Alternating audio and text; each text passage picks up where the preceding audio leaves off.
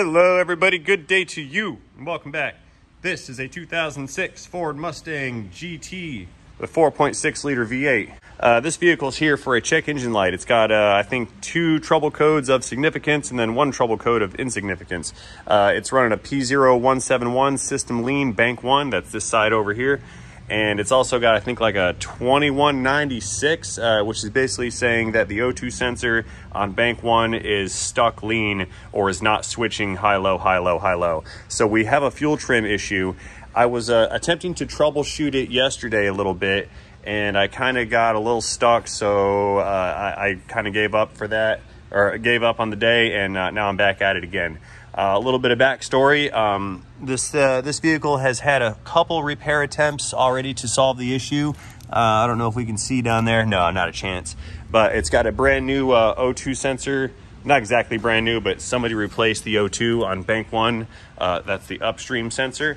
And they cleared the code, sent it on its way, and that did not seem to fix its problem.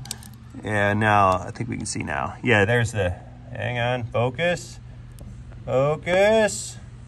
There's the shiny on that sensor. It's real hard to see. You can see it way down. There it is. There's that O2 sensor. So it's been replaced, but that did not fix the problem. I spent quite a bit of time yesterday kind of checking out the PCV system and the vacuum system. I was looking for leaks. I checked for intake leaks down here at the manifold. Came up dry. There's really nothing here that's giving me an indicator that we have an actual leak, which an air leak, an unmetered air leak, would cause a lean code or a lean condition because there's too much air coming into the system and the PCM does not know that that air is there, so it can't compensate with fuel, thus running the air-fuel ratio out of stoichiometric harmony. So I attempted to diagnose it. I found fuel trims that were I think they were max positive on bank 1, and then they were just normal fuel trim levels on bank 2, which in the absence of a vacuum leak or a fuel delivery problem, which I don't think it has, I'm starting to wonder if we have an electrical issue when it comes to that sensor, or maybe even we have an incorrect sensor. The reason that I'm very stuck on this is when it came in, I was able to visually identify the fault. I saw that fuel trims were wrong, and I saw the O2 sensors, or the O2 sensor on bank 1. I caught that particular sensor showing me like 0 volts on the PID and incorrect voltages. I caught it hanging up and not switching, so I did see the sensor performing erratically. But the problem is while I was trying to diagnose it, the system began functioning as designed, and the fuel trims went back into spec, which ultimately halted my diagnosis, because if the problem does not exist, I can't find it. Found the keys. I was sitting on them. Starting the engine. So what I'm going to do today is we're going to pull up all that data again, and I want to see if the fault is present at this time, or if we're back to where I left off yesterday. So we're gonna go to fuel and O2 sensor data. Continuing, I know it doesn't support all PIDs. They all say that. Oh, hang on. I wanna get into my PID list, not my graph list. Okay, let's see what we've got here. Now we should still be in closed loop. We need to let this thing warm up a little bit, but yeah, we can see here, that was bright. Fuel trims they're around 0 for long term. I found this yesterday at like 22, and this would have been like 2 or 3. O2 sensor, bank 1, sensor 1. We see some voltages going on right here. We're not in open loop, so the downstream O2s are not doing anything. We've got the bank 2 sensor 1, that's the driver's side bank. That one is switching like it's supposed to be. So right now we're all doing what we're supposed to be doing. Fuel trims are, yeah, they're slightly in the negative, which is okay. As long as we're within plus or minus 10, that's kind of acceptable on our short terms and long terms for that matter. Well, long term, yeah. I don't know what I did to fix it, if I did anything to fix it, but as of right now, the situation and the symptom are not are not displaying themselves. So let's go back real quick and just take a look at the codes. That way we know what's going on here. We're going into memory. Yes, keys on, it's running, blah, blah, blah.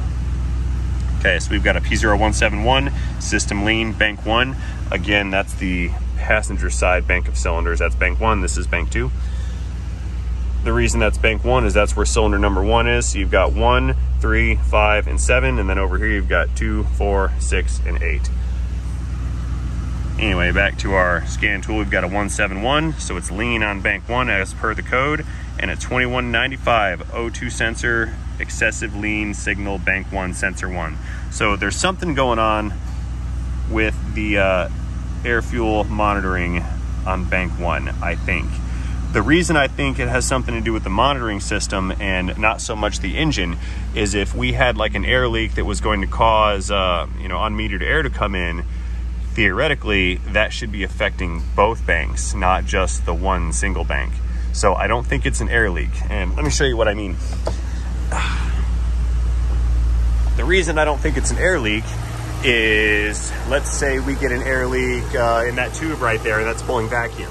Well, as that air leak is coming into the intake manifold on this side of the throttle body, it's going to mix with whatever cylinder it wants. So it won't be able to just go into one side or the other side or this cylinder or that cylinder. It's going to mix with all of them, and that's going to run the entire engine lean rather than just one section. Now, there is a possibility that the intake or the lower intake manifold could be leaking, and it's drawing in air just on 1 or 2 of the runners on this particular side. But I wasn't able to confirm that. I actually tested for that by disconnecting the PCV system and plugging it off. And then I was checking for vacuum over here on bank 1, which I never found that. So basically, if there were or was or is a vacuum leak at the intake manifold gaskets with PCV disconnected, there should be nothing to pull vacuum under the valve covers in the PCV system. And that wasn't the case. It was not pulling vacuum with that disconnected, which tells me that there was not an intake manifold leak. So I don't believe we actually have a physical component failing. We may have a wiring issue regarding the bank 1 sensor. We may have a PCM issue, but that's going to be difficult to track down. We'll have to, if it is a PCM, we'll have to probably employ process of elimination to make that determination. So that's way, way ahead of schedule here. Aside from the obvious, I don't really see much to go off of. The only thing I can really come up with, and I talked to some of the council on the live stream with Power Stroke Tech Talk, we are under the opinion, based on all known information, that perhaps the sensor that was installed over here on bank 1 is either a low quality aftermarket, it's not the correct style of sensor, or perhaps it's just a crappy build, or it has a failure inside, and that's causing the situation. It's really hard to kind of pinpoint or point your finger at newly replaced parts, but we also have learned here over time that just because it's new does not mean it's any good. And the fact that we had, or I had witnessed that sensor malfunctioning and then it came back in online and started working like it should have been, leads me to believe that the possibility of a faulty sensor is very real. So I actually may go ahead and replace, where's my data? I may go ahead and replace that sensor with a Motorcraft unit, because like I said, I don't know what was installed, and I just want to make sure I can rule out some of these variables, because this, like I said, this car's already been at the shop a few times. They've thrown some parts at it, and we still have not, or they, the customer, nobody has been able to really pinpoint the issue and make that check engine light stay off. So that's the goal here. Now, I can tell someone has been working on this thing rather recently, because if we go back into our code menu, we saw that P1000 that states that drive cycles are incomplete. Let me show you real quick. The P1000 OBD2 system checks incomplete tells me that memory was recently cleared on this. So let's see if we can find a PID that tells us when the last time the codes were reset. go down to the bottom. Let's see here.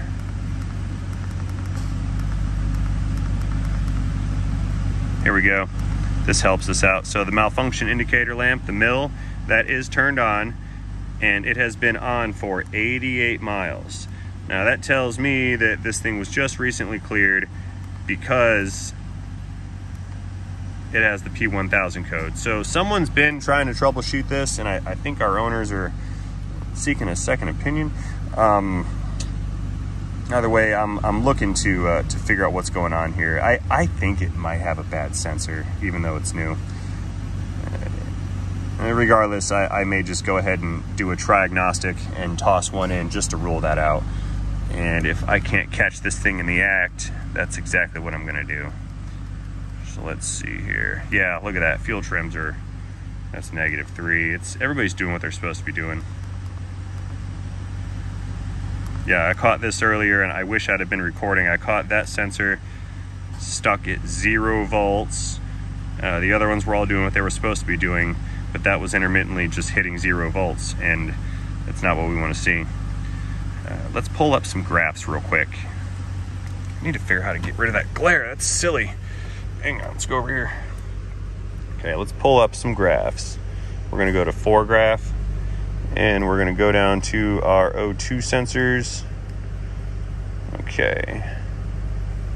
So what we've got here, we've got O2 sensor, that's bank 1, sensor 1, voltage. O2 sensor, bank 1, sensor 2, that's in the cat or the downstream. This is O2 sensor, bank 2, sensor 1, that's upstream on the not affected side. And that is the catalyst monitor sensor in or behind the cat. I'm not so concerned about the downstreams, but I am looking at our switching pattern between our upstreams. Now, even though fuel trims are in line, look at how lazy this sensor is. It is switching right now. Like I mentioned before, I did catch this thing hanging up, but it is switching, but it's hanging up when it switches. You can see like right there. We go from low to high, and it just kind of hangs out there. Then it'll drop and switch. It drops and it just kind of hangs out, and it kind of repeats that pattern. It's a lazy sensor when we should see a pattern that looks like this graph down here, where we're going low, high, low, high, low, high, low, high all the time. So I'm gonna go ahead and I'm gonna order another sensor for the exhaust on the upstream bank 1, and we're gonna toss that one in, and we're gonna monitor the activity on another sensor and see what it does. So let's power this thing down. Before it gets too hot, I'm gonna go get the thing ordered, and we're gonna slap it in and go from there. So stay tuned. Mustang Sally. All right, let's go find some parts. What do you guys say? Let's get some parts. Parts. Whoa. I almost doxed myself and gave you guys my computer password. That's not gonna work. Stay right here. Don't go anywhere. Okie dokie. New sensors on the way. Moving on up. Black subscribe button. Seriously. No, really, I mean that. That way you get a notification when I make a video. Then you can watch it. It's kind of a big deal. All right, all the way up on the locks. Click. Okay, so what we're gonna do, so there's our downstream O2 sensor. See how it's in the converter? Likewise on this side, in the converter. Lumens, where's my light? There, well, you can see it right here. That's the upstream O2. Kind of dark. You can tell it's been replaced, but it's not super new. Okie dokes, we're rolling over with the tool cart. I'm gonna go ahead and we're gonna pluck that sensor out, which is a little easier said than done. It's up there kind of far. The exhaust is a little warm. I had it running. Let it cool off for a minute, and then we're gonna get that sensor out. I ordered another one. I'm expecting it any time now. Like I said, this is going to be a triagnostic. I'm going to throw in that new one, and we're going to go back up to the scan tool and check on what that upstream O2 sensor is doing over there. I just need to eliminate that sensor as the possibility. All right, I want to see if I can manage this without burning my phalanges or my wrist. It's a little warm up there. All right, so this connector, very hard to reach, especially while things are warm. I'm going to try to reach up and disconnect this thing. My thumb's on the little release tab. Let's give it a bit of a tug here. Ooh, hot, hot, hot, hot. Come on, there we go. Ow. So that connector looks okay. The pins look good. You can tell it's been replaced recently. It's fairly newish. Whatever's. No, that's not the sensor. We're looking at the one up a little bit higher. So I need to reach in there with some wrench action. See if we can't get that guy to come free. Not the easiest sensor in the world to get a hold of, but I think I can manage. Unclick. Ooh, that's tighter than it needed to be. Uh-oh. Oh, dang. Whoa, that thing was in there. They don't need to go that tight. I mean, tight's good, but that was really tight. Okay, I can't fit a wrench on this anymore. It was like the one shot that I had. So, oh man, this isn't fun. It's hot in there. Ow. Yeah, no. I need to work it out with the wrench a little bit more.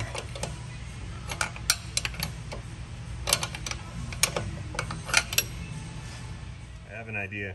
Maybe if I just twist this a bunch, the wire will untwist the sensor. It's worth a shot. It's probably not gonna work, and it's a stupid idea, but you never know. Stranger things have happened. Yeah, it's a negative. Not working.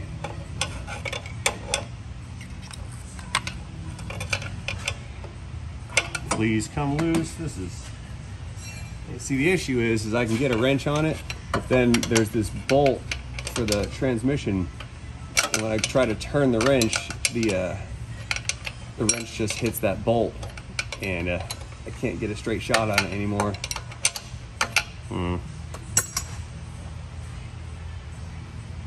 It's hot. Okay. I have an idea. I will use some gloves to protect my hands from the heat. That might work. If I reach around the back side here, reach in the front, I can just kind of work the fastener with my fingers. It's not rusty, so this, yeah, oh yeah, it's working. And I think the twisted wire is helping too. Yep, it's coming out. I don't know if you guys can see, and I apologize if you can't. Okay. Wow, this thing's, it's running pretty rich, I think. Look at that. Take a look at that. That's it's pretty dark. Pretty stood it up. Yeah, I've got another one. Like I said, I'm gonna throw this one in. We've come this far. Alrighty, I'm coming in with a triagnostic sensor. We're gonna install this the same way. Just gonna get it up into its hole here and use the fingertip turning method.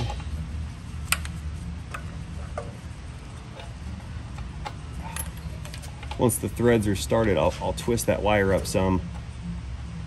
That way the wire's natural rebound to a straight position is going to maybe help me turn this just a little bit. This is going to be the hard part, getting it to thread. Because I'm holding a couple 100-degree pipe. Hope you guys can see. Come over here.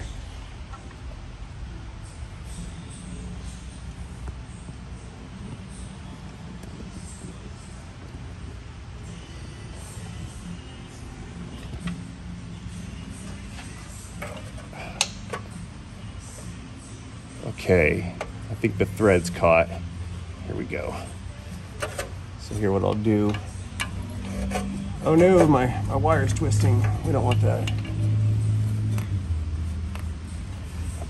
Can't see it.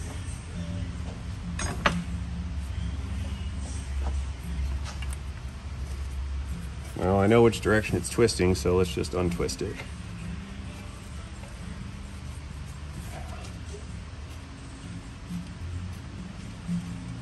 All right, tuck that over there. Okay, sensor's going in. That's great, perfect. Tight squeeze. Yeah, you see that little bolt hole right there that is getting us hung up. Like a lot. Okay, I know we don't need this wrench. I need this wrench. I think it's a little bit thinner, and it's a double box end with 4 different angles. If this one won't do it, nothing will. Or something like that. Hey.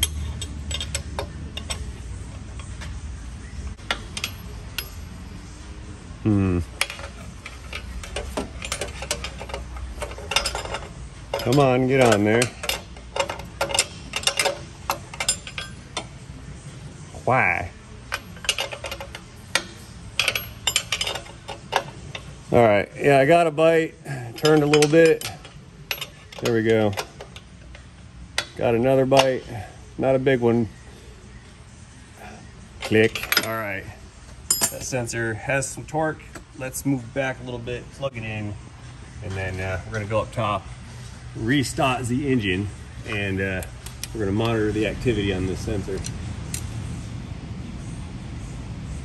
All right, so we can see the connectors up there, but I can't fit my fingers up there to really make this connection happen. So I'm gonna get a hold of the harness side with some curvy angle pliers here. They're like needle nose, but with a twist. I'm gonna see if I can't get a hold of the connector to stabilize it, because I can't fit my hand up there. So what I'll do is use the pliers to hold the other side, and then I can line up this the connected side. Hope you guys can see. I'll just give it a push. Please click. There it is. That's a positive click action. Put you back up where you go. I have no idea what that mounts to, if anything. It's nowhere near its mount, and I don't see anything to clip it to. Okay, let's get out of here. Let this thing down, restart the engine, and take a look at that scan tool data. Down, down, down. Mustang coming down.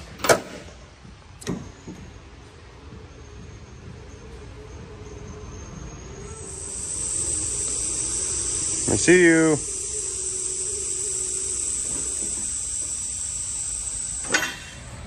All right, let's go see what this thing's gonna do. Restarting the engine. Begin engine starting sequence now. Booyah. All right. Ooh, this car is tiny. I cannot fit.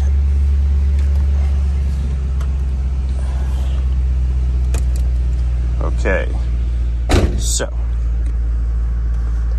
All right, we've got our foregraph pulled back up. Let's scroll down and find O2 sensors. So here's fuel trims. Long term. O2 sensor 1. Sensor 2, no worries that it's flatlined. Looky here. Okay, I'm gonna let this thing run, come up to temp, and we're gonna let it switch over into open loop.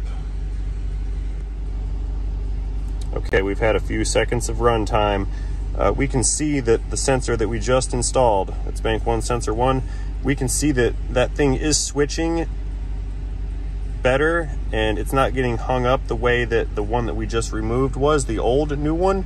But we can also see that it's not exactly emulating the Bank 2. So let's go ahead and get this thing off the rack, take it for a test drive, let it come up to temp, and we're going to monitor the fuel trims and both of these O2 sensors at the same time, and we're going to see if we have any change of state here. I mean, from what I'm looking at, that's kind of an improvement, but it's also not right. So I'm not 100% yet.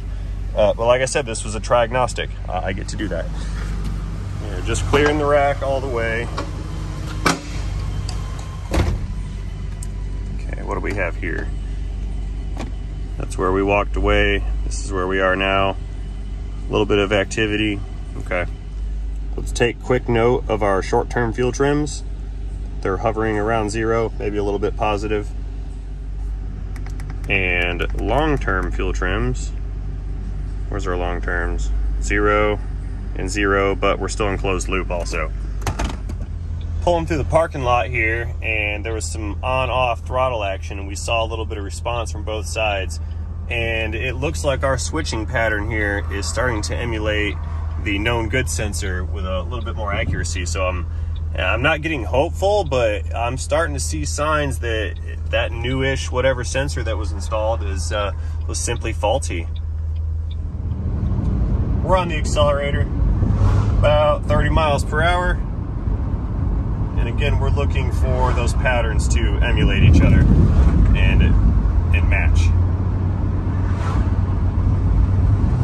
Half throttle, idle.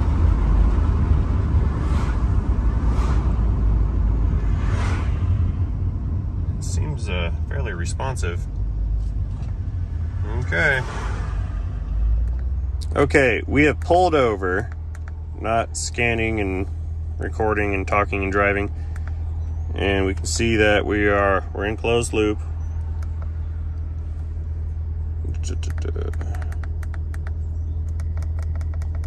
Let's go ahead and pull up those sensors. We can see here that the Bank 1 and Bank 2 downstream sensors have both become active. These are the ones that monitor the efficiency of the converters. And still, we're seeing a extremely similar pattern between the sensor we just changed and the known good sensor. Even when there's fluctuations like through accelerations and decels, we're still seeing a very, very similar pattern here. So that being said, I'm going to go ahead and back out of this, and we're going to reset the fuel trims.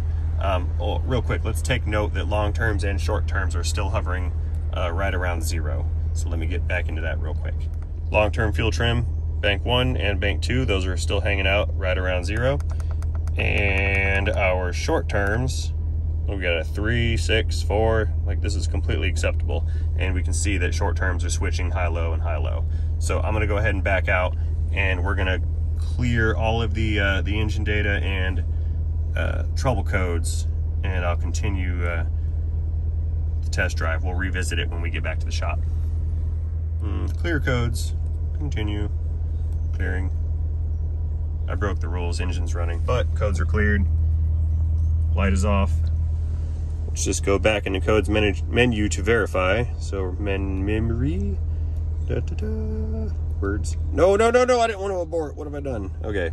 So yeah, that's the P1000. That's just saying drive cycles are not complete yet. That'll go away after X amount of drive cycles when it runs all the monitor tests on all the other systems. Let's check pending codes. Nothing pending. This is good. And I'm going to pull data back up. We're going to continue our test drive, and we will review when we get back to the shop. Man, just because it's new doesn't mean that it's good. More steam.